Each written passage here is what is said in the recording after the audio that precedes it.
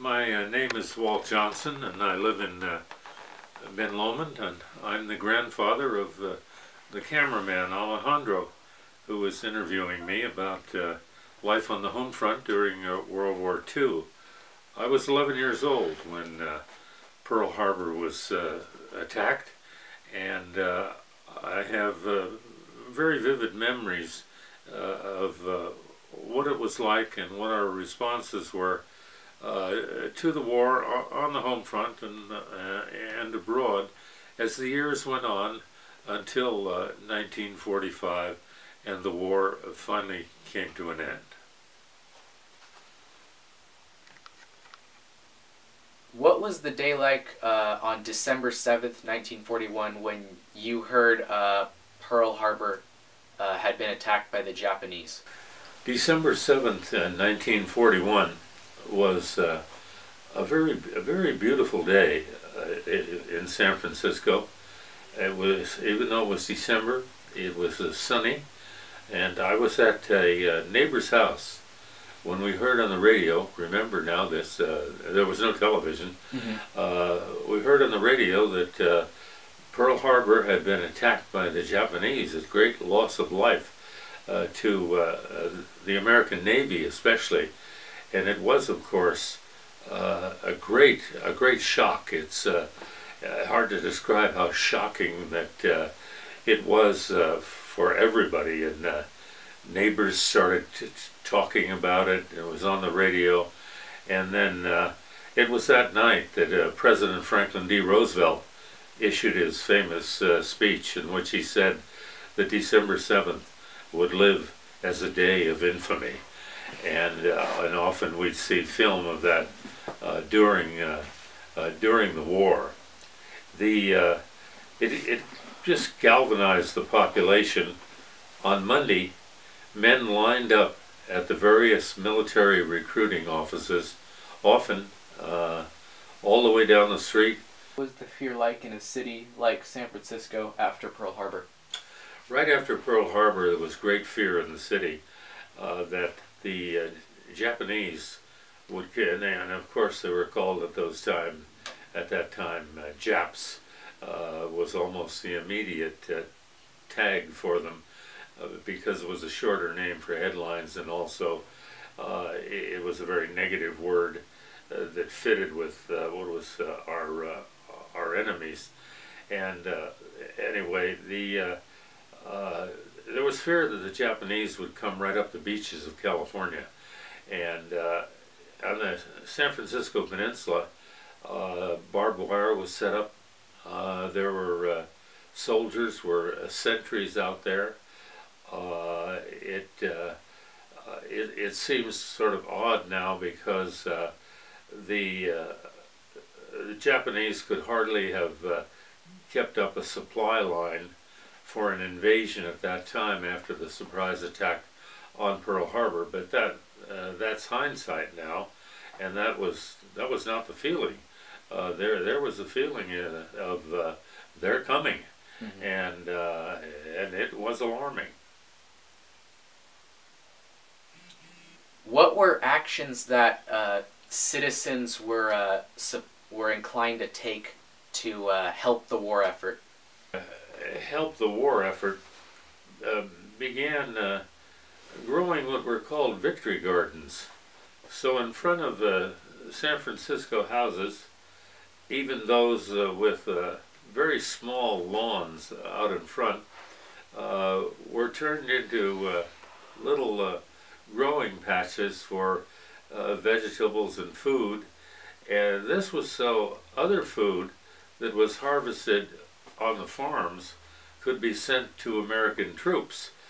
And so almost everybody had a victory garden, larger ones in the backyards, of course, and it was quite common to see this. In addition, we started saving bacon fat in cans because this was used, transformed to be used in various weapons. Turned into grease, and we were very conscious. Mild food rationing started it was a relatively big deal to us that you could only get so much sugar, for example, but that was never a great hardship. We were not we were not starving as some of the poor people in other parts of the world were, because of the war and the war coming right into their midst. In addition, people became what were called air raid wardens. My aunt, for instance, had a white helmet, and when there was a blackout, because radar had detected planes and didn't know the identity of those planes, she would go around her neighborhood. There were block wardens, and she'd make sure that either the lights were out or the shades were drawn very tightly. How did most Americans feel about Japanese internment? And you, looking back on it now, how do you feel about it? Well, about Japanese internment, at the time, I remember being with my parents, and we went by a racetrack called Tan Foran that no longer exists. It's now a shopping center just south of San Francisco. And at that time, Japanese Americans had been rounded up, and they were taken, among other places, to this Tan Foran before they were shipped out farther east to internment camps. And the attitude of my parents, I couldn't help sharing, is that there was no injustice about this. In later years, we had other thoughts about it, because there was a feeling that we, the Anglo-Caucasian Americans, just didn't know which side, if those Japanese troops came, which side would these Japanese be on? The side that where their mothers and fathers and grandmothers and grandfathers came from, or would they be with Americans? And when finally a military unit was formed, the 442nd Combat Team, which became one of the most decorated units in World War II, they were Japanese American soldiers, and they were all sent to Europe, just in case, I guess, that they wouldn't go to the front where the fighting was on with the Japanese. But they had a sterling war record. Since that time, I am a retired teacher, so I have taught with Japanese Americans. I know others. They're my friends, and I realize that even Governor Earl Warren of California, he who had become a Supreme Court justice, he regretted approving that decision much later in life, that this was a very unfair kind of decision. And then those Japanese who were interned did a magnificent job after the war, coming back and recovering. For instance, I knew 4 brothers who all started a nursery in Fremont, California, with Kitayama Brothers, which became very successful. And in their youth, they were all interned in Utah, and they came back. Were they a little bitter about what had happened? Well, yes, but in large measure they had overcome it, and there was a change in attitude by their fellow citizens. Not that prejudice has gone away, as you well know. Perhaps in some form or another, it will always be with us, and is in all societies, unfortunately. But it's better now. In the days I'm talking about, of course, the Army, for example, was segregated. Black troops were separate, and they were not. The Army was not unified racially. until I think about 1945, until the war had actually ended. President Harry Truman, who had become president, ended that so that now, of course, black and white soldiers and Asian American soldiers are all in the American military. How did American morale boost after turning battles that really turned the tide in the war, such as Iwo Jima and D-Day? The battles of the war were very well covered by the American press.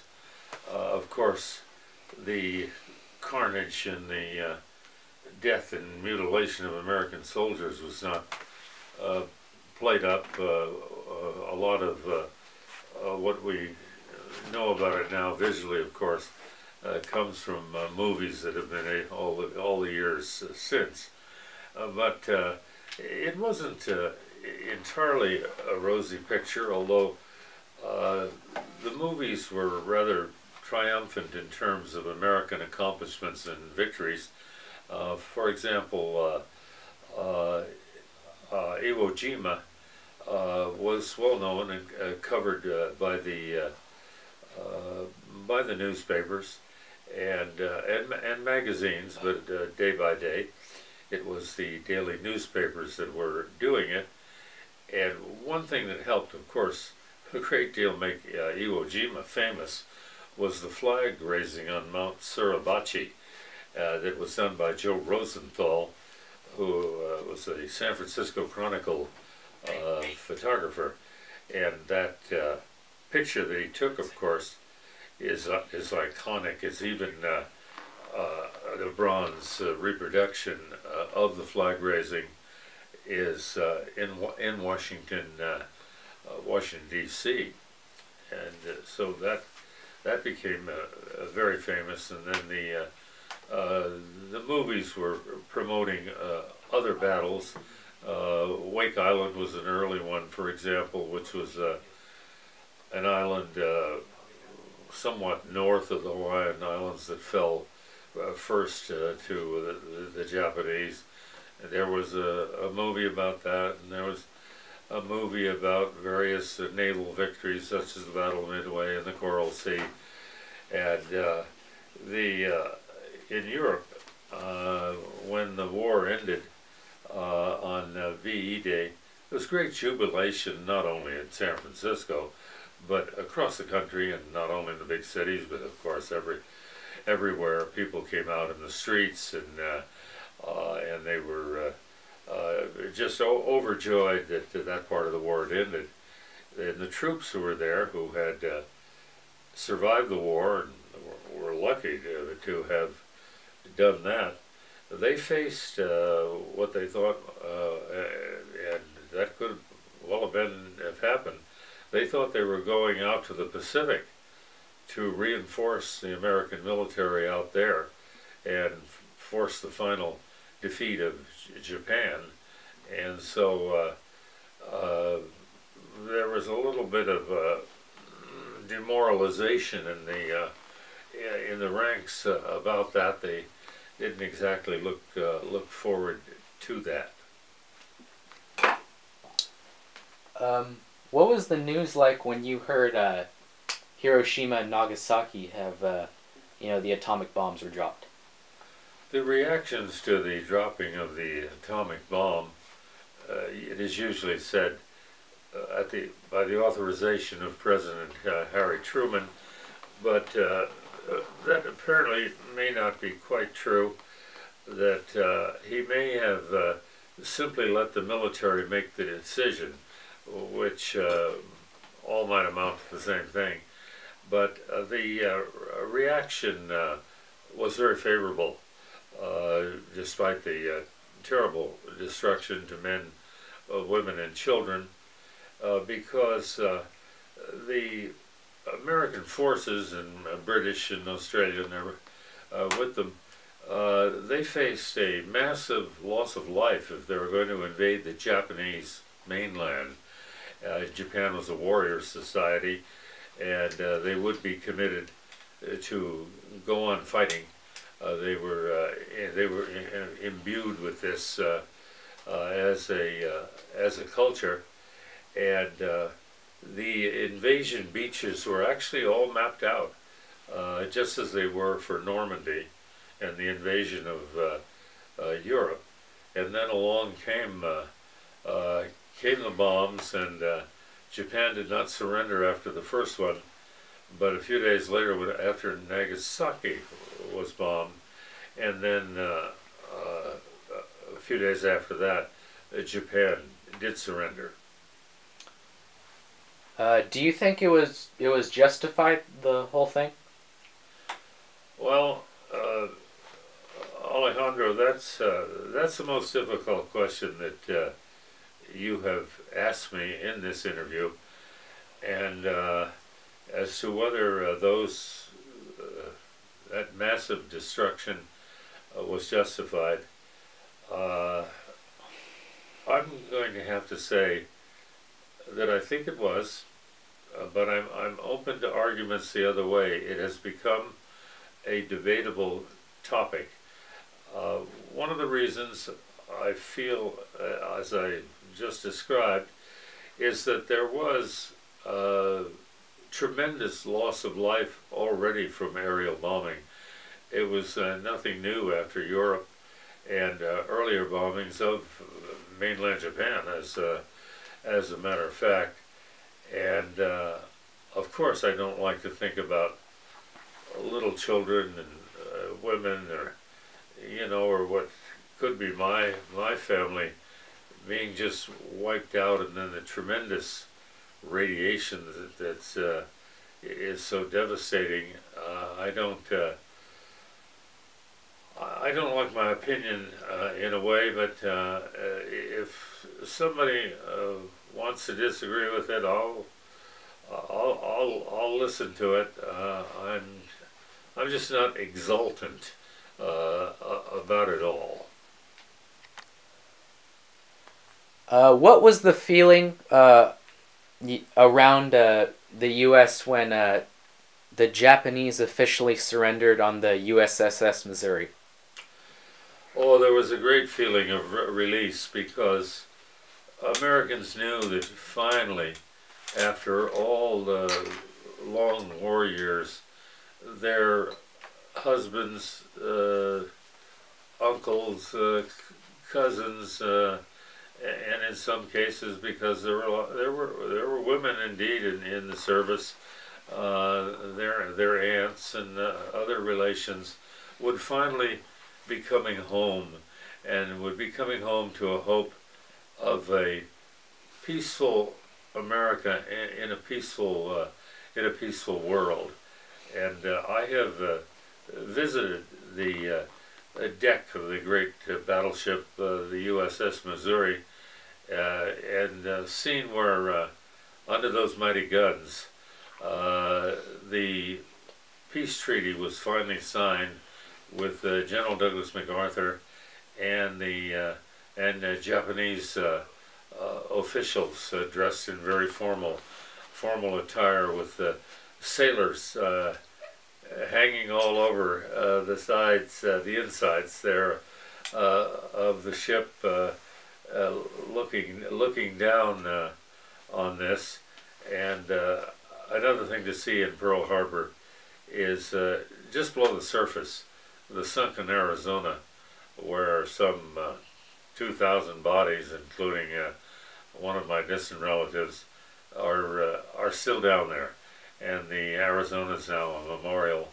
And for those of you who haven't been there, to Pearl Harbor, I'm sure that you would enjoy it. The great drama.